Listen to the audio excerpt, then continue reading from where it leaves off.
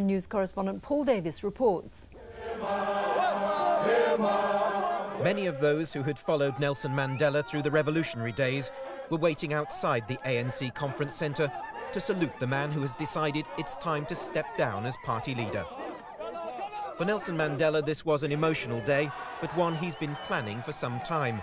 His party's 50th National Conference chosen as the appropriate time to pass on the baton. This is going to be the last opportunity for me to attend in this capacity. Before handing over to his successor, Thabo Mbeki, he looked back at the ANC's greatest achievement under his own leadership. The principal result of our revolution, the displacement of the apartheid political order by a democratic system, has become an established fact of South African society. Nelson Mandela left the conference with the message there was still work to do, in particular the building of greater understanding between the races. His supporters, even his former wife Winnie, joined in saluting him. Having passed on the party leadership, Nelson Mandela will step down as president in 1999. Facing life without Mandela at the helm may be the new South Africa's greatest test. Paul Davis, ITN. Coming up in the programme, new fears about the so-called chicken flu virus. Could it be the start of a global epidemic? And a report from Cape Town on the problems facing the hospital which saw the world's first heart transplant. Before that, graphic first-hand accounts of diseases suffered by smokers are being used in the latest campaign to deter young people from taking up cigarettes. Two of the people appearing in new advertisements are in their 30s. One has cancer of the lung and brain. The campaign coincides with research showing teenagers think far more people smoke than is actually the case. Here's our health correspondent, Penny Marshall. The makers of today's advert are unashamed about their intention to shock, to prevent young people from smoking. The campaign features real patients and doctors from this London hospital who know only too well the tragedies smoking can cause. The £2.5 million campaign of hard-hitting commercials features graphic examples of suffering. There are about 2 million smokers in the 16 to 24-year-old age group, and we're confident in estimating that up to a million of them will die prematurely because of their smoking. So we really do need to help them and give them the opportunities and the motivation to quit now. The statistics relating to smoking are chilling. 121,000 deaths are caused by smoking in the UK every year. That's 330 each day. In fact, nearly a fifth of all deaths in this country are attributable to smoking. The cost of treating these patients on the NHS is enormous, as is the cost in human suffering. For these elderly patients, many of whom suffer from smoking-related diseases, the warnings have come too late. It's hoped their words will jolt today's youth into action. It's not easy to give up smoking, but it's very hard to avoid it. But if I knew the damage that it did when I was 16, 17, there is no way I'd go through this. It's hell. The adverts will run from Boxing Day right through till March. They'll be accompanied by press and radio messages and a 24-hour helpline for those youngsters who feel the need to quit. Penny Marshall, ITN, at the Brompton Hospital. Fears about so-called chicken flu, a virus that's killed 2 people in Hong Kong, were heightened today when an expert in infectious diseases said it could turn into a global epidemic. The virus originated in chickens and has spread to humans. So far, it's shown no sign of being spread from one person to another, but it is increasing at an alarming rate, as our Asia correspondent Mark Austin reports from Hong Kong. It's chickens from southern China which are thought to be the source of the new deadly strain of flu. For months, scientists here have been frantically trying to determine whether the virus can be transmitted from human to human. Today, at a news conference, the government admitted for a first time such transmission was likely. It's a very prominent possibility. I mean, I think that, like everybody else, when we hear about more cases, it just increases our concern and increases our worry about that. As poultry markets here are closed for intensive cleanups, scientists say they believe the low number of cases so far indicate a weak virus, but that could change.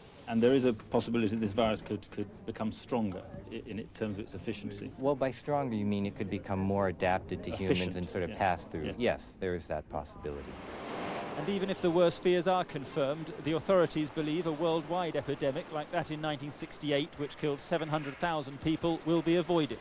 They've identified the virus early and vaccines can be prepared. But we need to work very hard and very quickly to get to understand this virus more. Tonight, the government announced a series of measures to improve monitoring and surveillance, including the setting up of special clinics designed to take thousands of swabs every day.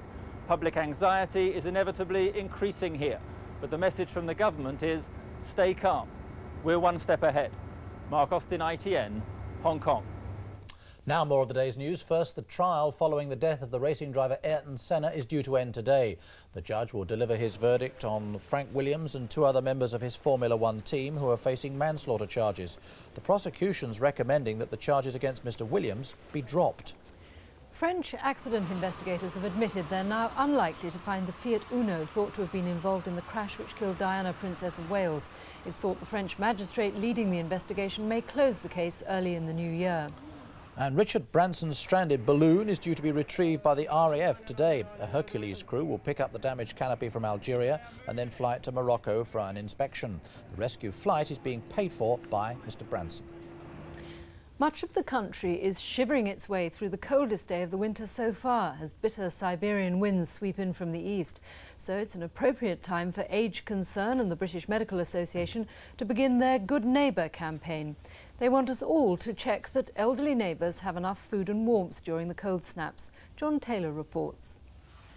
Simon Nixon is something of a one-off.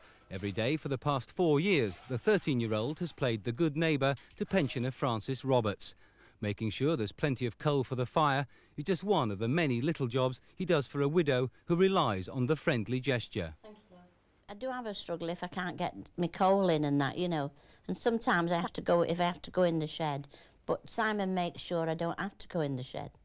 Nothing is too much trouble for Simon's helping hands. Other youngsters too, he says, ought to give some thought for the needs of the old. If there are people around them, then just keep an eye on them. They don't have to go into a big thing about it. Just make sure that they're all right. You know, if they don't see them about, just go and see if they're all right. Or if it's cold, if the milk's on the doorstep, just pass it to them or something.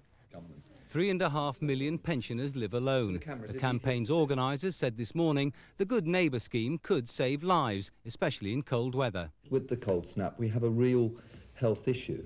If old people do have to go and get their own shopping or pick up a prescription and slip on a slippery pavement and break a hip, unfortunately the mortality from that is very, very high.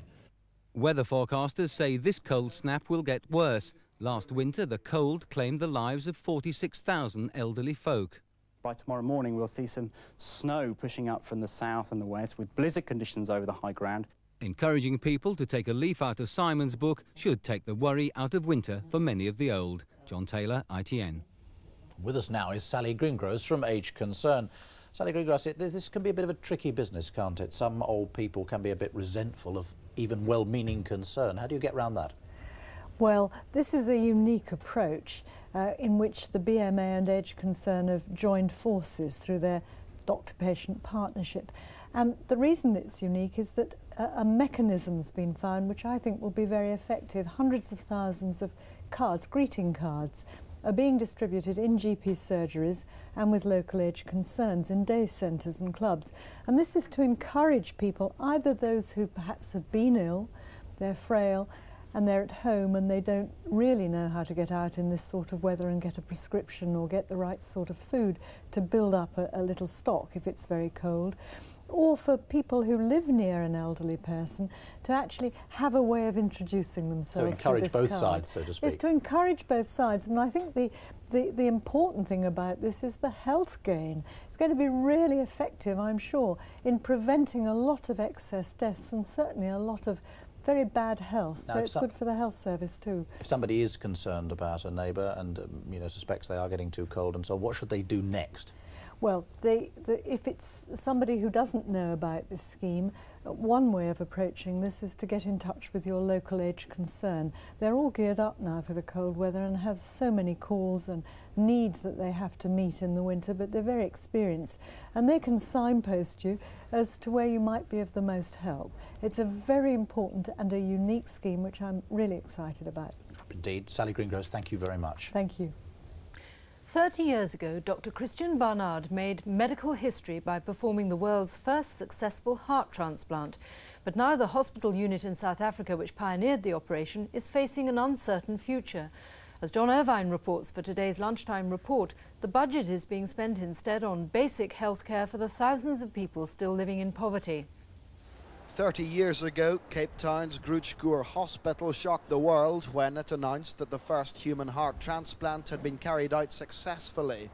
The operation that was being contemplated in the United States was performed by Dr. Christian Barnard. He is now in his 70s.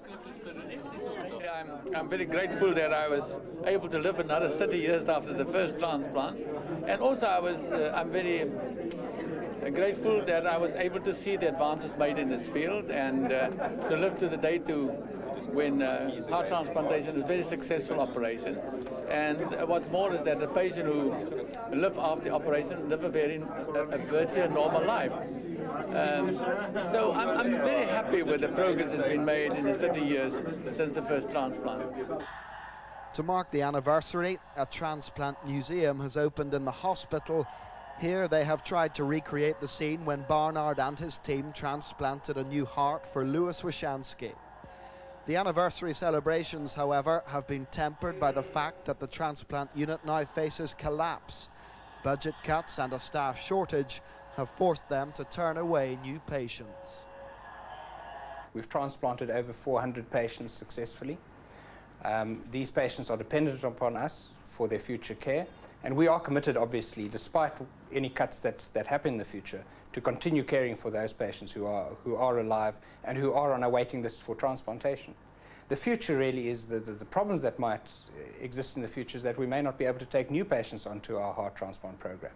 And that will be a great sadness at this time that we're about to celebrate 30 years of heart transplant at Grootegoor Hospital. Financial resources are now being redirected to parts of South Africa which lack even the most basic health care.